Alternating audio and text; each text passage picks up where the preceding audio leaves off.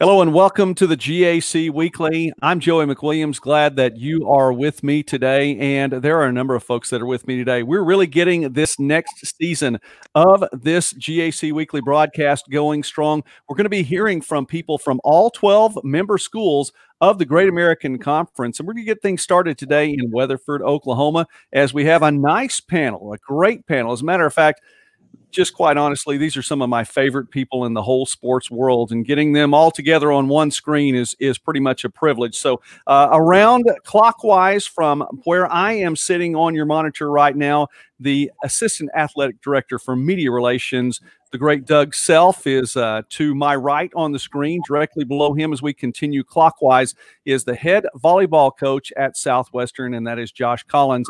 And then directly to his left is the head women's basketball coach, Kelsi Musick. And guys, listen, a lot's happened, I know, since the last time we got to visit personally, got to see each other personally. Josh, I think it's been the longest for you. It's been quite a while since I've had a chance to physically get to shake your hand and say hi.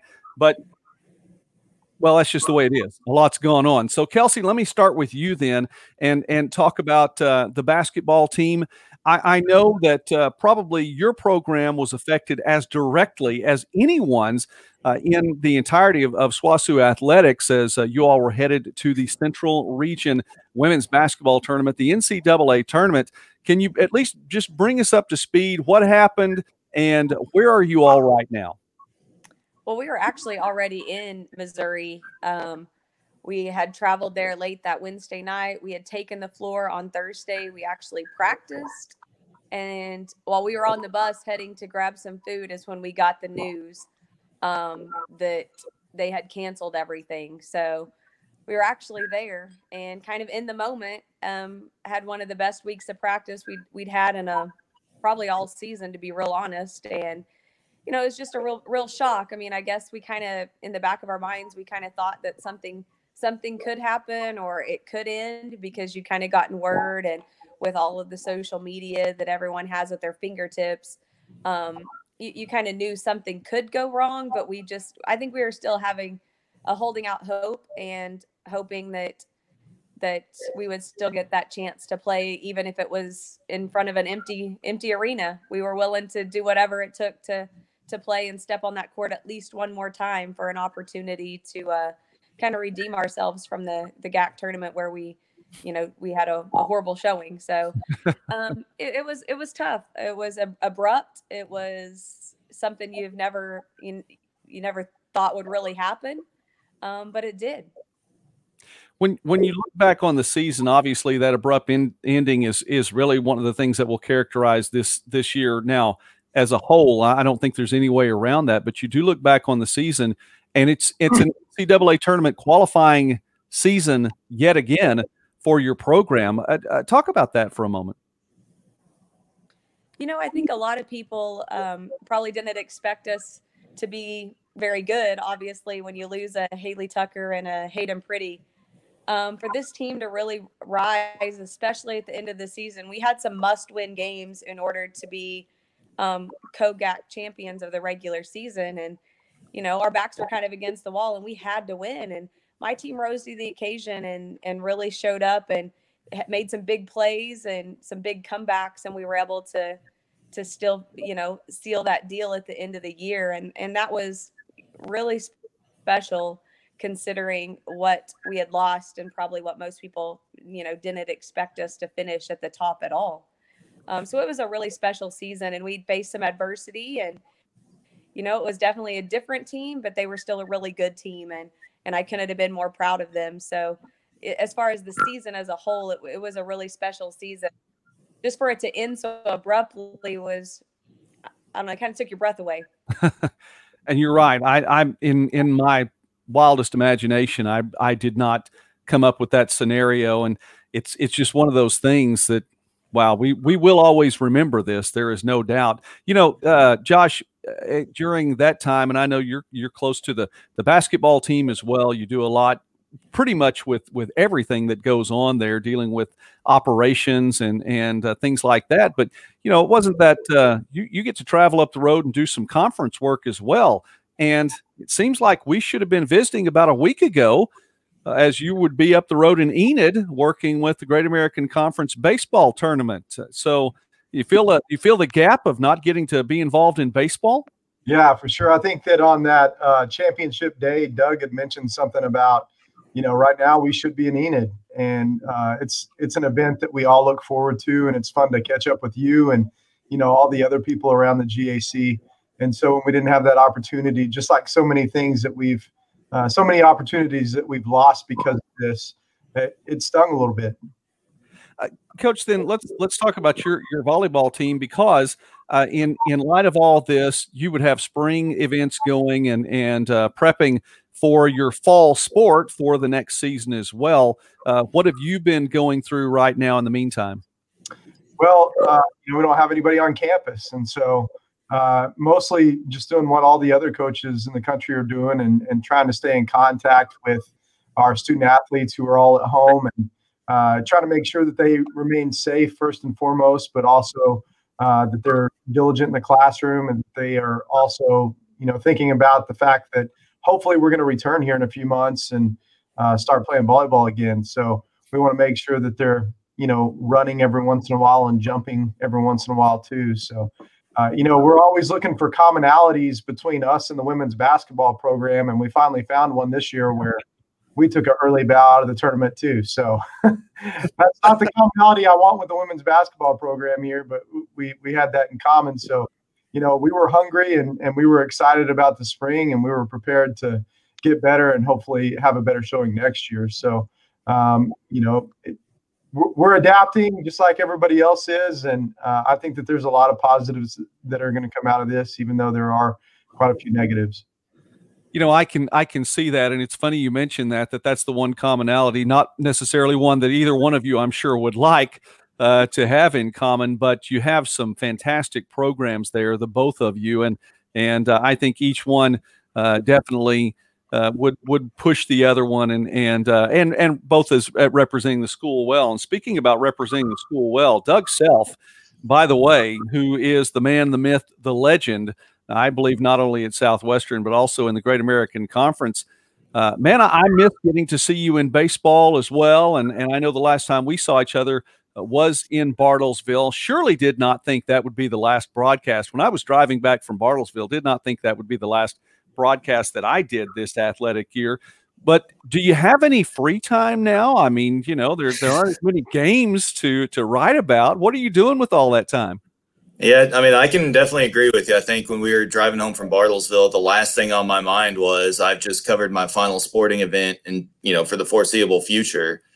So I went from literally the busiest time of the year, the crossover season, which had been going on since the first week of February till the second week of March. And, we were excited for it to continue as long as, the women's basketball team had a run in them again.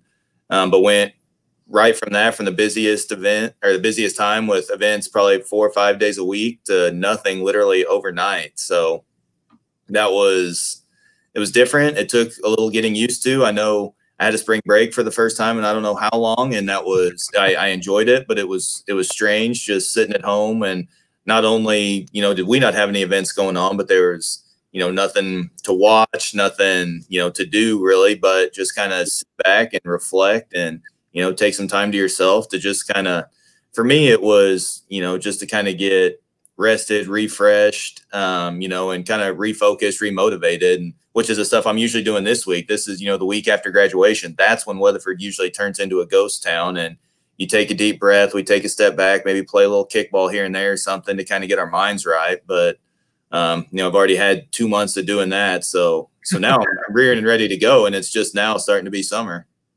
I was going to ask you that to ask about the motivation on your end, and as always, you're on top of it. You already answered the question there and trying to stay motivated. So, coaches, I'll address the question then to you. Has it been a challenge to keep yourselves motivated, then not just keeping the athletes motivated, but yourselves? Coach, go ahead.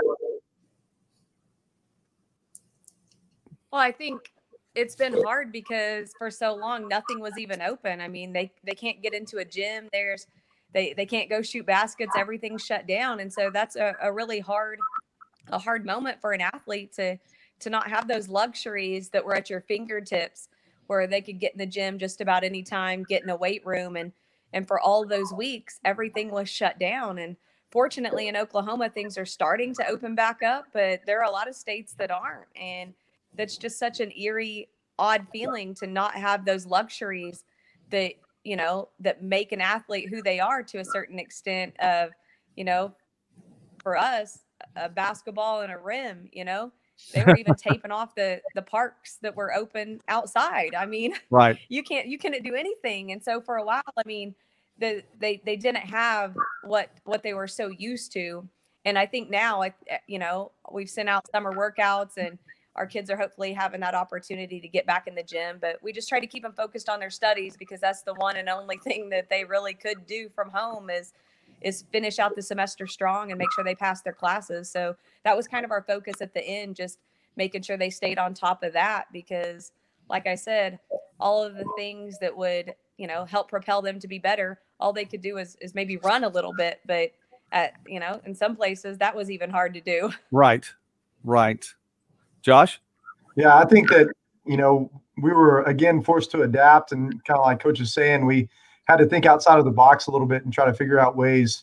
Our main concern is, you know, in the spring for a volleyball player, they're going to jump 10, 12,000 times or whatever. I don't know what the exact numbers are, but they're going to jump a lot of times. And now, you know, we're going to have them not jumping at all and then come back in August and tell them to jump a ton, you know, on that first day. And so we're trying to make sure that they find ways to get jumps in, and not just, you know, I think so many times kids are just thinking, well, I'll run a mile 3 times a week and that'll keep me in shape. But that doesn't necessarily keep you in shape for volleyball. They need to jump more than they need to run. So we had to think outside of the box a little bit there, and then just trying to keep myself motivated to, you know, develop my skills in the coaching ranks. And our football team here has done a good job of putting out some stuff, and was lucky enough to join that and talk a little bit about what we do. And that just forced me to kind of think about what we do. And, you know, so I've already kind of started preparing some things that I usually start preparing in July and early August. So hopefully we'll be ahead of the curve whenever it is that we get to resume. Well, you know what? I have no doubt about that at all. And getting those things ready, you do have. It's not really a luxury, but it is an opportunity to definitely get a jump on things that you probably haven't had before. You all put out a video, and specifically, Coach Musick, I want to address you on this one right here, a video to give closure to the seniors who did not get that closure. And as all the productions at Southwestern and the video production lately has just been fantastic. Talk about that then, and giving the seniors then an opportunity to have a little bit more closure than they did. It was a great video, Coach. Oh, thank you. I couldn't have done that without Doug and Jacob. I mean, they made that video happen. I mean, they just took my words, and you know, I was one night late at night and I finally had the opportunity to, I don't know, it just hit me. And I just started putting my words to paper, and all of a sudden I decided that, you know, social media is kind of an outlet for everybody to a certain extent. And I finally just posted it on Facebook, and it was, you know, I put it out there, and the next morning I get a call from Doug, and he's like, you want to try to make a video? And I was like, absolutely. I mean, it would definitely reach more people and hopefully impact my players a little bit more. And, you know, they took my words, and of course, Doug and Jacob are phenomenal at what they do. And we couldn't be as good in the media world without them. I mean, we're extremely blessed to have them, and they always make us look good. Even whenever we don't, they always make us look good. And so, it was just a blessing to have them and to be able to put that out there and reach so many people. And I think, you know, one of my players texted me and said that your words were gold, Coach, and you said what we've all been thinking. And so it was kind of neat to actually put those words out there, because we'd all been thinking it, we'd all been feeling it, but nobody had the opportunity to say it. Well, Coach, they were indeed. And we're going to put the link to that video in the description here on the YouTube channel at MidwestSports.net. By the way, MidwestSports.net's YouTube channel is the home of the GAC Weekly. So please do subscribe to this YouTube channel. I was concerned for just a little bit that the volleyball program's budget had been cut and the lights were gone. So, Josh, I'm glad to see that you're able to get there. Jumping jacks every once in a while. You know why? Stay active in that room, or you lose your lights. Doug, let me toss that back to you really quickly. You guys do a fantastic job, and the video production, and I'll let you talk about this and what all's involved, really has stepped up its game this year. Yeah, so I mean, it's really been the last 2 years. At the beginning of last school year, I had a student by the name of Jacob Cope who just walked into my office and said, I'd like to make a hype video for the football team. I said, all right, that's one thing that I have not had the time or the skills, to pick up as a video production side of things. So, we kind of hired him on sight unseen, really. He showed me some of his work, and, we kind of just let him go to work, and, he was along for the ride. Last year as we made the run through the national championship, and the stuff just kept getting better, and better. And then I think we all saw this year that first year is kind of a learning curve. And then that second year is where you can really, he knew what to expect. He came with new, fresh ideas. And, I think we took it to another level this year. And what's kind of disappointing about how the season ended is, we had some great stuff planned for the NCAA tournament. And, we even, shout out to old Zach Saunders, because he had done a voiceover for the first round of the NCAA tournament, and Jacob was about halfway through that video and we had to scrap it. And it was another thing. We took a lot of Coach Musick's words and the things that she likes to say to a team and put it with someone else's voice. And it was really cool to see that come together. That just kind of, pulls, our whole family aspect. Everybody's pulling for each other in those moments, especially when you get to the postseason. And we had already had talks of, when the baseball team gets to the conference tournament, maybe we turn it around and have Coach Musick do a voiceover or something like that for them. So that stuff will get, pushed back to next year. But, it's really been the ability to hire, Jacob, and then my graduate assistant, Clemson Lancaster. They've done a great job of making me look good at my job and making us continue to look good, on the social media world and the digital media world. And, we're always being active, trying to do the best we can. And, hopefully we can continue to step it up next season. We're here on the GAC Weekly with Doug Self and Josh Collins and Kelsi Musick. And guys, just a couple more questions really quickly. This one to the coaches, as there's a tie there into the volleyball department once again with Clemson, Coach Collins. And so I'm telling you, you talk about family, and it definitely is a family at Southwestern. You both had someone that was honored with one of the headline honors in the recent banquet, virtual sports banquet, being an athlete or a student athlete of the year. And we're talking about Caitlin Dillon for the volleyball program, Tyra Asst for the women's basketball program. So, coaches, you were well represented in that too. Josh, if you would talk about what Caitlin's meant to your team. When I started talking on that video, and I was thinking about, what Kate's meant to us, I realized that I don't think she ever missed a single play, that she was legally, by definition of volleyball rules, able to take part in the game. She played not only every single match, every single set, but every single play that she could have. She was on the floor for 4 years. As big as that impact is on the court, she was a phenomenal player, probably one of the best defensive players that our league's ever seen. She was even better for our community, for our locker room, for just the campus.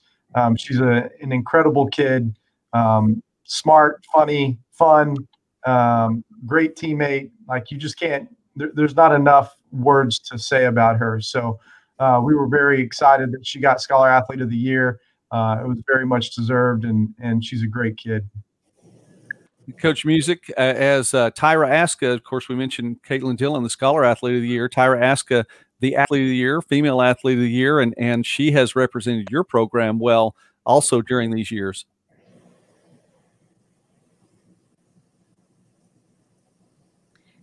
I mean, Tyra has been a really special player for us. I mean, we've had some really good ones come through our program, but Tyra is by far one of the best defender that we've ever had and may ever have come through this program by far.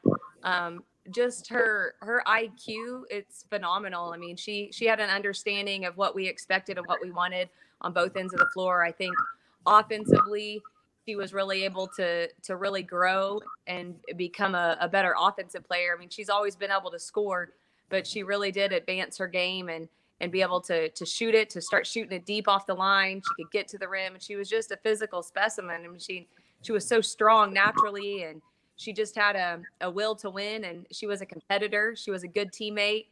You know, I just remember her, you know, when moments when we needed something to happen, she always ended up being right in the middle of it, making something positive happen, whether it was getting a tip, getting a steal, getting a big rebound or whatnot. She's been a impeccable, huge part of our program for the last 4 years. She's definitely left a legacy. But she's kind of a quiet soul, you know, off the floor.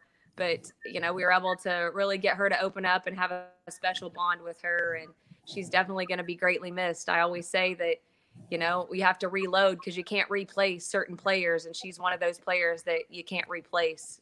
She's got a special place in SWOSU history, that's for sure.